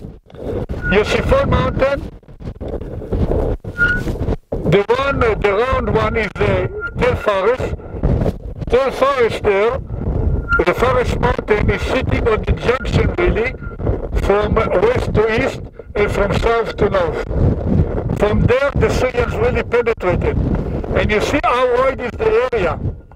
It's, from the road, you cross the road to climb up. This is the road, the border between Brigade 7 and Brigade 188. And now this was our battlefield. After Brigade 188 has done their job, we went in and we were responsible on all this area. Sindiana is when you see the bunch of trees above the small water, this is Sindiana. Ramtania, a very important and essential mountain that controls really the whole south of the Golan, is where you see the trees. And you see one bare mountain on the right. So it's called the Ramtania, I mean two mountains. The village is where it's something like 3,500 meters from here. You see the forest, the village is in the forest, and the bare mountain on the right. There is another one that you see in front of us. This is the Juhader. And the Juhader is really the border, the Syrian border. And from Juhader to Nafar, there is the pipeline that's going just in front of us. From there, crossing to Nafar, crossing the Golan. I would like to pass the flag to Ronnie Lefebvre, who was a platoon commander in one of the classic ambushes made a Saturday night when a complete brigade started to try to come from south to north towards Brigade 7. And he was in the company that stopped those, that brigade. So, Ronnie, please. Well, my name is Ron. In '73, I was 20 years old. 3 months after Officers Academy, I received my command on a platoon in the 7th Brigade. We were moved from the Sinai Desert 2 weeks before the war started to the Golan Heights. Is it okay? You are okay? And I was stationed in a company that the radio code was Tiger. This was the name in the radio. 2 o'clock, the war started, and the first order I received from my company commander was to take my platoon around 2 kilometers north from where we are right now, and the order I received is to block a road from the penetration of a brigade.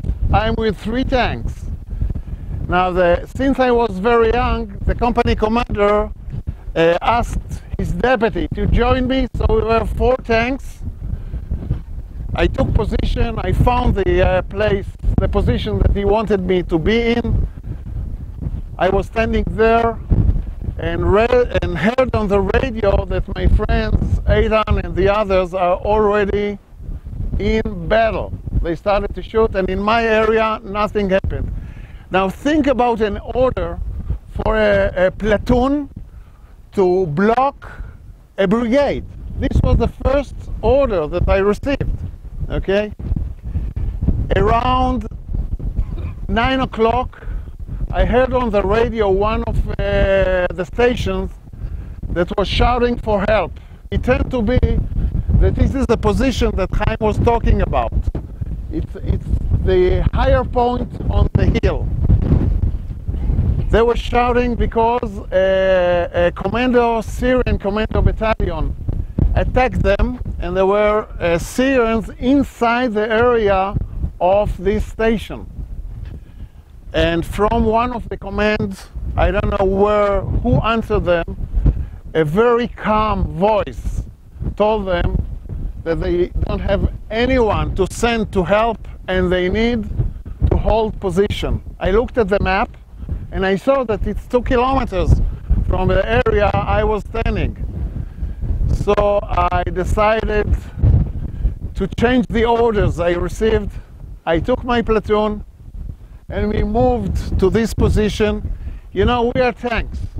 And if you are moving in an open area, you need to move fast with a lot of fire. So we fired all over. We moved very fast. We have 4 tanks.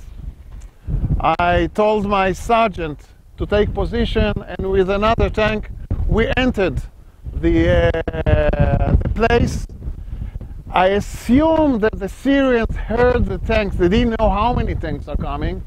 Remember, it's night, it's dark, and this has probably stopped the attack.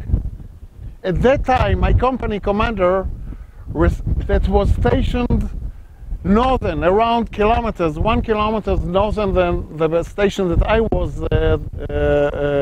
that I took position, he got an order from our brigade commander, the 7th Brigade commander, to move south because there are a lot of tanks coming from the south in order to attack the 7th Brigade from the side. The 7th Brigade was able to hold position against the attack, the Syrian attack, but the Syrian command decided to have a 2-brigade attack at the 7th Brigade, and they moved the 43 Brigade, Syrian Brigade, from the southern part to the north, We didn't know that it's the 43 and it's a brigade. We're talking about 110 Syrian tanks that are moving to the north. So he was asked to start moving south. He took another platoon that was platoon number 1. I was platoon number 3 that had only 2 tanks, and with him together 3 tanks, and started to move to the southern part. He tried to call the brigade commander of the brigade 188 that was in command of the southern part. His chief of operation answered and told him that there are a lot of tanks that are moving, and since then he couldn't talk with him anymore. He understood that there is going to be an attack of many, many tanks. What he did, I don't know if you guys, you are young guys, but when we were at your age, we were watching movies from the Wild Wild West, John Wayne and all the other guys. When John Wayne wanted to know if a train is coming, what he did, he went off his horse and put his ear on the train track in order to feel the vibration. This is exactly what our company commander did. He stopped his tank on the road, turned off the engine, went off the tank, put his ear, and what he says, that he felt the vibrations on the road and said, oh my God. And then he decided to arrange an ambush. What he did, I was up in the hill at the end of the attack on this position. So he gave me an order to move down the hill. Now remember, we were serving on the Centurion tanks. It has a metal tracks. Now driving on the roads with metal tracks, our soldiers were in the army 6 months. We were in the first training, okay? They were very, very young. We just finished our first training. My driver, you know, the tank was just, I was shouting at my driver. Now going down the hilly with 4 tanks. So I took position right across the main road. The main road goes from south to north. So I took position with the 4 tanks just parallel to the road, around 400 meters from the road itself. The company commander with the other 2 tanks of platoon number 1 took position at 90 degrees, at the angle of 90 degrees. He himself was positioning himself on the road itself, and 2 tanks on both sides. And he gave the orders like it was a regular maneuver.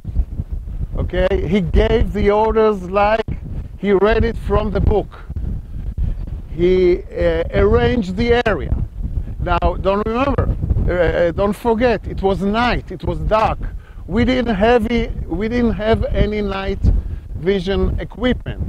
The Syrian had infrared. Now, when I looked back from my position, I saw many, many lights. The Syrians were driving their tanks with very small lights on the side. We call it cat eyes. In order for every tank to see the other tanks, so they won't collapse or go into one another. We were driving under full dark. So what I did, I told all our tanks to show the gunner, to take the cannon to the left, show the gunners exactly where they are going to aim. Now they needed to take off the light because they couldn't see it with the light. And the company commander gave us the order, you are not starting to shoot until I give the order. The first tank was close to him around less than 100 meters. see, this guy is a brave, very brave guy. And then he gave me the order to open fire. 4 tanks, open fire, 400 meters, 4 Syrian tanks, blow. 7 seconds, okay? The second shot, okay? Another 4. And it was a mess. One tank started to, some of them stopped, some of them tried to move, and it took them few minutes to understand what's going on. The battalion commander probably made a mistake. Instead of giving the order to go through and move to the north, he gave the order to take position to the left, to this side. Now, everyone turned to me and they started to open fire at me. I was only 4 tanks, okay? At that time, the company commander that was standing on the side opened a fire with his 3 tanks and destroyed everything. After an hour and a half of a battle, we counted over 42 Syrian tanks that were destroyed and several other armors that were around, a lot of soldiers. And the sun started to rise. I had a very bad day position. I had a very good night position, but so at that time the company commander gave us an order to start moving to the north. I get an order to get the east position of the road.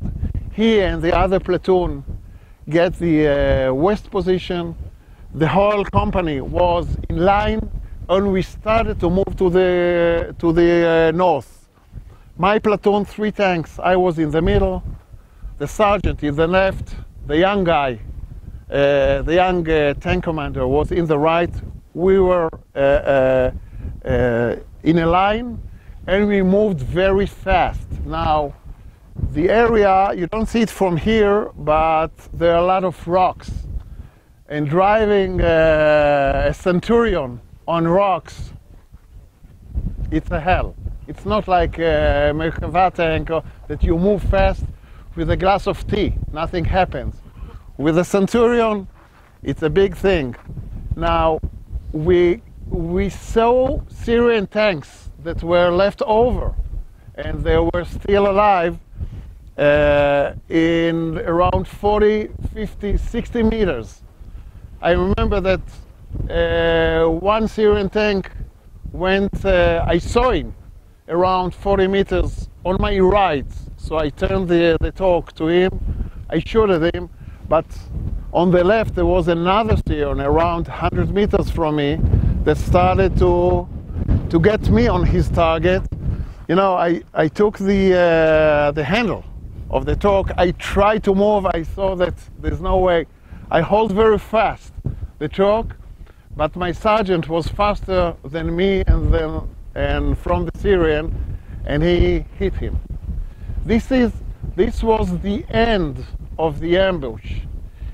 Now, 3 years ago, I decided to go back to study a little bit. I did my master's in the university, and I looked at the battles I used to be in during the war. On this battle, the guy that was the defense minister, the Syrian defense minister, he wrote a book about the war. His name is Mustafa Tlas. And he's talking about this ambush, about the 43 Syrian brigade. And he talks about the order that they received to go into the area, to go to the north, to get together to another brigade, the 52nd Brigade, Infantry Brigade, and together to have an attack of 2 brigades on the side of the our 7th Brigade. What he writes about this ambush is that the 43 Syrian Brigade get into an ambush by an Israeli brigade. He didn't know that we were only 7 tanks. Now he writes about this ambush, and at the end he writes that the 43 Brigade lost the battle. And he goes into the reason why they lost. He describes the officers, the platoon commander and the company commander, the Israeli platoon and company commanders, and he talks about the way they maneuver their units, that they are doing it very fast. They understand the battle zone, and they know how to move and maneuver very fast in order to catch the Syrian tanks. And he talks about the superiority of the Israeli crew, tank crew, on the Syrian crew. On the other side, he talks about the braveness of the Syrian, which is true. They were very brave. They didn't run away. They fought until they died, okay? And that they were breaking their heads in the wall instead of thinking and trying to understand what's going on. So this is my experience from being a platoon commander. My platoon, the Tiger platoon, is the only platoon in the IDF. It is the only company in the IDF, in the two fronts, in the Syrian front and in the Egyptian front, that we brought back all of our soldiers back home. And we used to be in all the battles from day one until the end of the war with no injuries. Now, a lot of people say it's luck. No, guys, it's not luck. It's a matter of a company commander that gave the right orders, gave the leadership to the people, and that's why us as a platoon commander, we saw him, and this was the spirit that we gave to our people. And you know, some of you were under fire, and you know what it means to be the first one and make sure that people are going after you to a very crazy situation, okay? People are firing at you and you are moving towards them. It's a matter of leadership, and this is what the Tiger platoon did during the 73 war. If there is any question. Okay, thank you. Okay, I would like to emphasize a few things about the war itself, and I will just describe a little bit of my own fighting down here near the Nafach area, where is the not brigade, it's the division commander that sits in Nafach at the first day. I was reserved in the reserve unit in 679, as not the same as Ronnie was or Eitan. They were in a regular unit, which is a big difference. They came to the Golan Heights few days before the war, and they had the time to take the tank, prepare it to the war, and then learn the area. I was a student. I finished the army 2 years ago, before the war, and I was at the first training exercise that we made when the brigade was founded in 1970. We have 2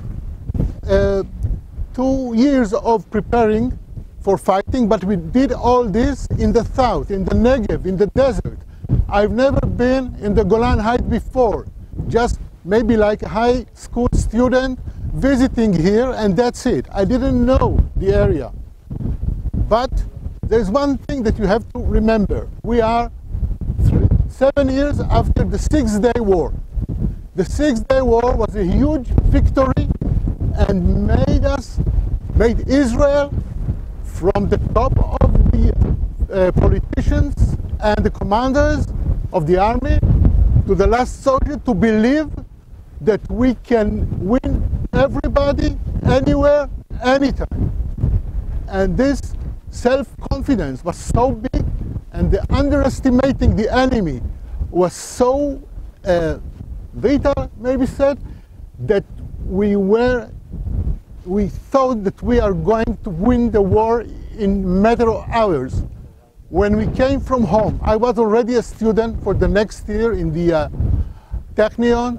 I was studying aeronautical engineering.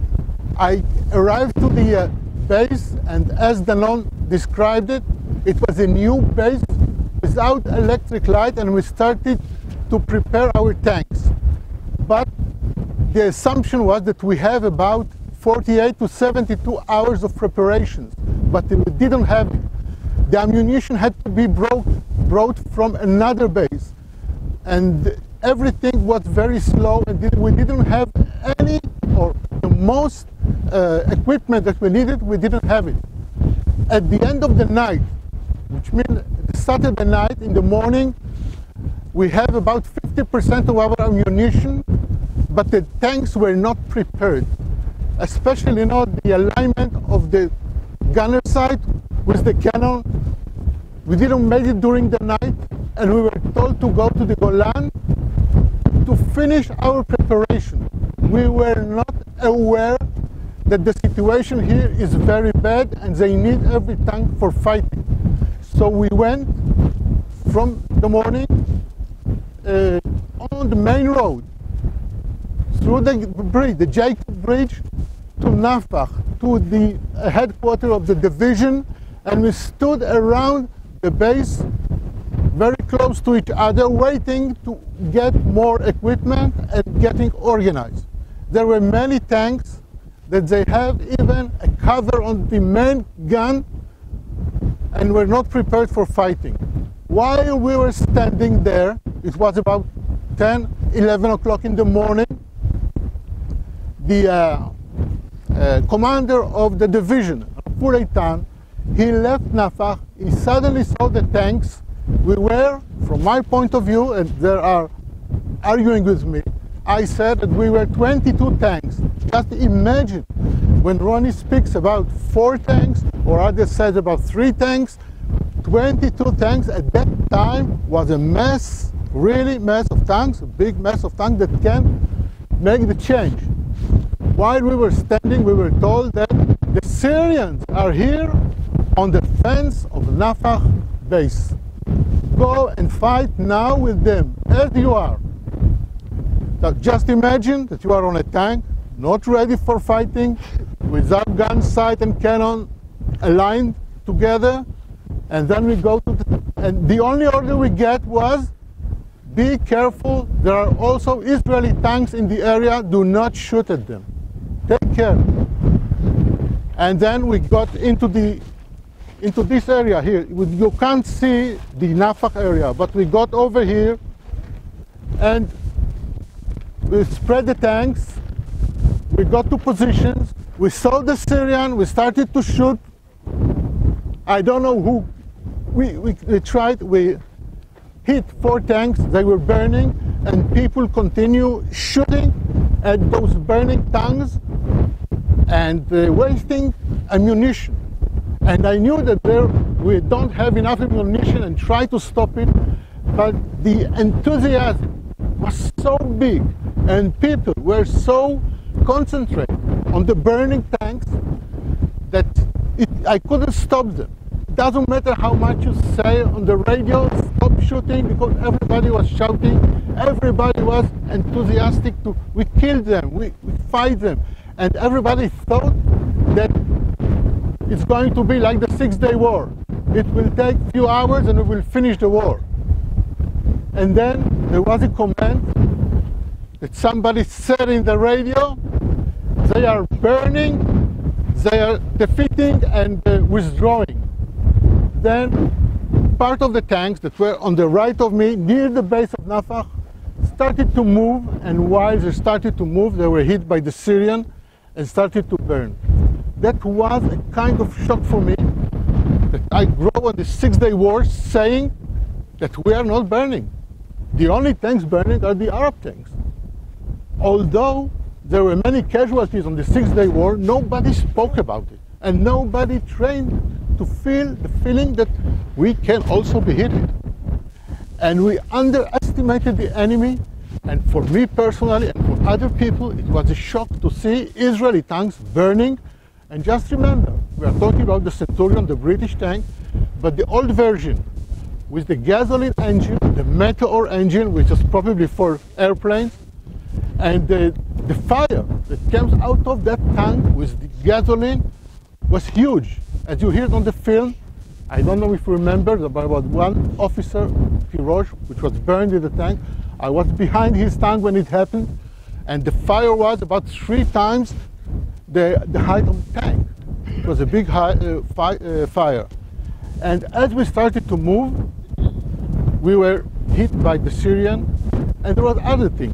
I was standing there shooting my ammunition, and we need to take out from the floor, where half of the ammunition, even more, was under the floor. And as Dannone said before, many of our crew members were not trained to be, they have a short time of training. They were in the infantry before they became in the tank.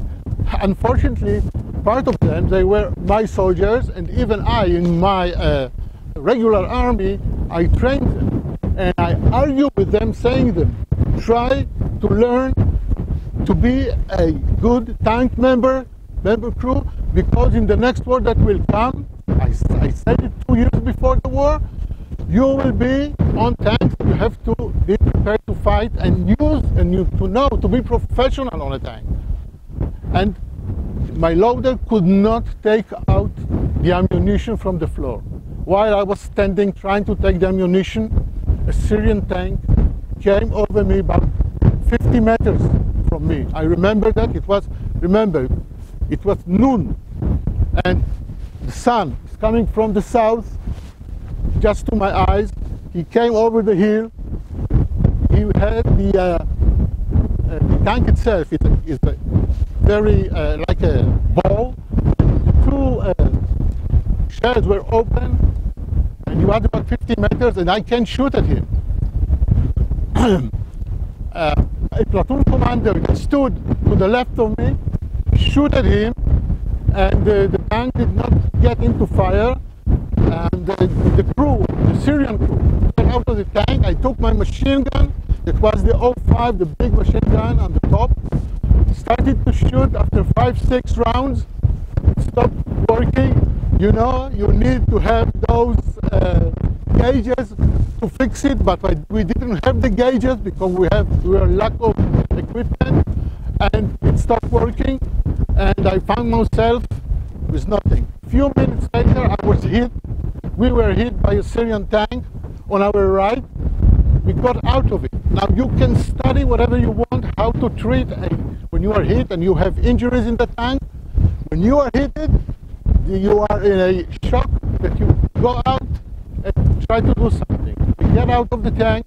No one was hurt, but the tank stood there, and that's it. Then I saw that many of our tanks were hit at that time, and the brigade, the battalion commander, I saw him hit it. I saw other tanks burning, and many crew members left their tanks and started to move out of this area. But what I want to say is that at the beginning, just after the war, even at that point, I was sure that we failed in doing our job just because we were not prepared for the war. But after that, I learned to see that we were the first tanks who confront the Syrian coming from Khushnia to Nafah. And we stopped them for a few hours, maybe up to 3 o'clock. Until then, as it was said, Oriol, the brigade commander, came from Kunaita, from there, here on this road here, on this side, and started to shoot at the Syrian on the right side. Dannone came from there and started to shoot on the other side. And they found themselves, and that is what the third power came on this road here where we came from, and started to shoot also at the head of them. The Syrians found themselves with 3 forces shooting at them afternoon, and stopped all the attack of the Syrians. That's what I understand happened on the first day. And the main conclusion from this was, first of all, be professional. As Ronnie said, there is no luck, just luck. There's also a piece of luck in life, you know. You have to be smart, but it doesn't, but you need also 1% of luck to do the things okay. That's one thing. The other thing, do not underestimate your enemy. Never underestimate the enemy, because that's maybe the worst point of what you are doing. And the third, remember, the main thing, sorry, just a minute.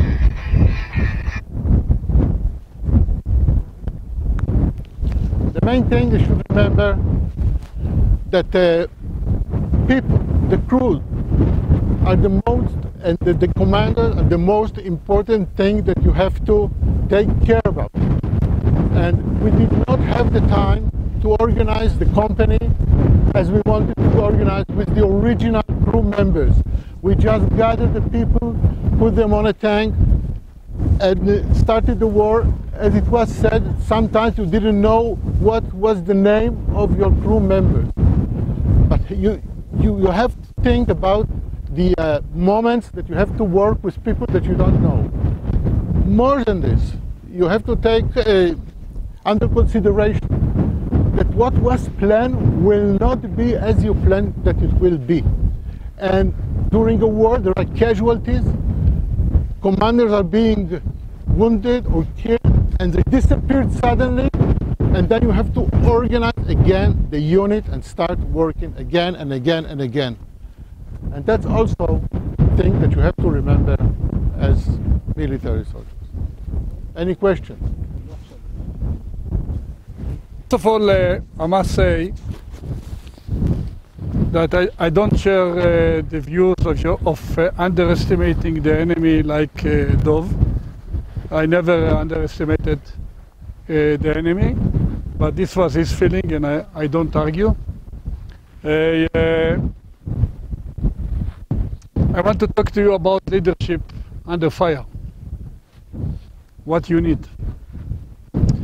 First of all, you have to know, as a tank commanders, company commanders, platoon commanders, brigade commander, you have to be always in the front. You have to know where you are positioned.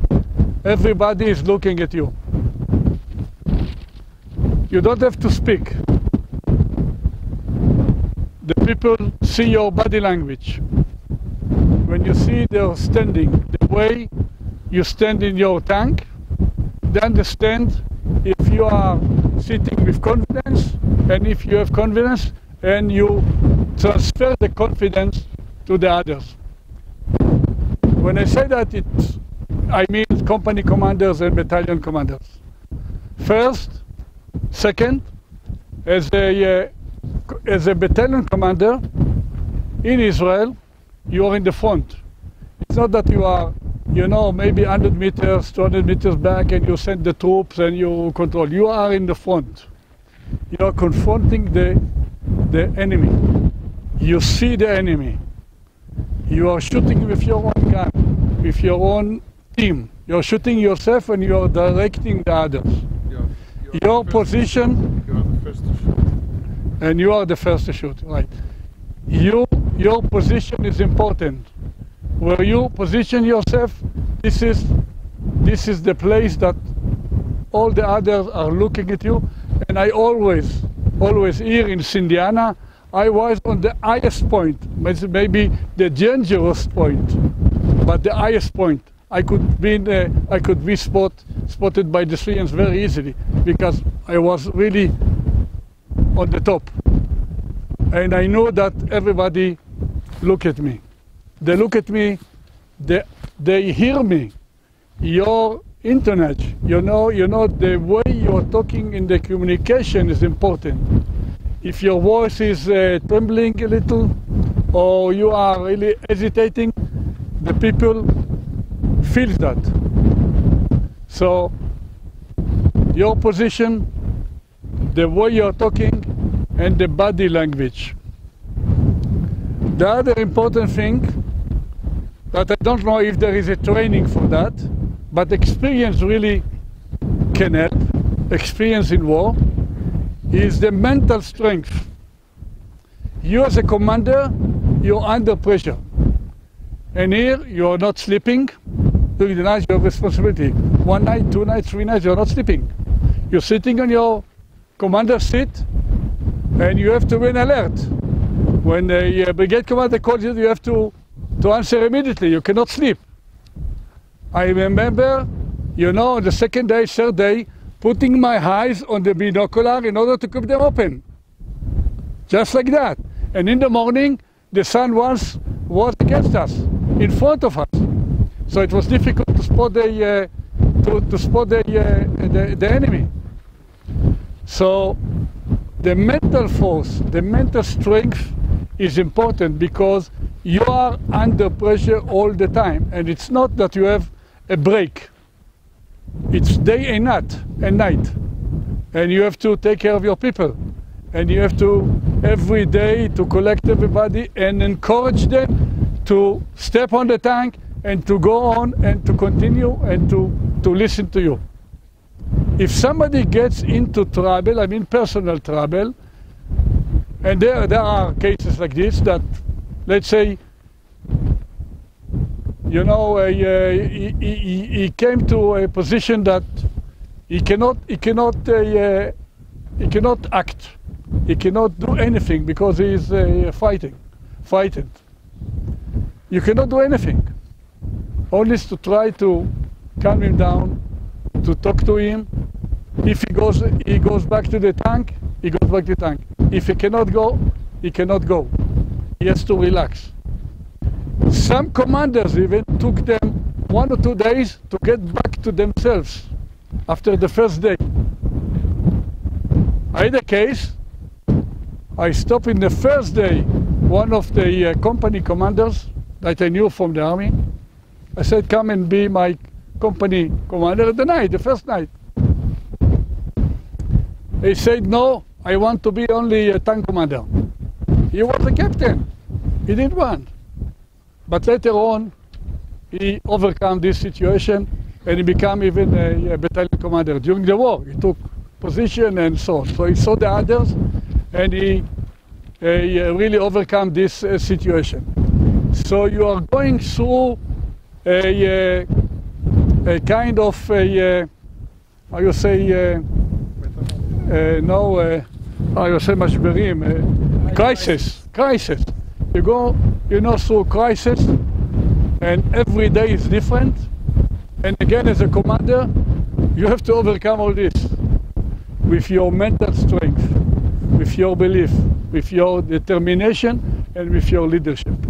Because the highest, let's say, leadership that you can say, you have leadership, as a civilian, you have a company, you are a company managing director, but in the war, you are the leader, and everybody depends on you, and you have to show yourself, and even if you are frightened, to overcome it, and show strength and confidence, and be strong mentality. Not always you can tell, even you train a lot, that anyone, a commander, a tank commander, a platoon commander, that he will hold, he can go through such an experience. It's a terrible experience, terrible. I don't suggest, and I don't recommend anybody, to go through a war. Prepare for it, train, enjoy it, but not really to have a war. Because a war is a disaster for everybody, and for us, in our brigade, we were very proud of our achievement because it was a great victory. If I was at home, 2 o'clock on Saturday in Yom Kippur, at home, It means all my brigade was at home at the same time. And we collected the brigade from nothing and made it a brigade, and the battalions and companies, and we participated in the war. In the end, we threatened Damascus, 35 kilometers from Damascus. That's what made the Syrians to ask for a ceasefire.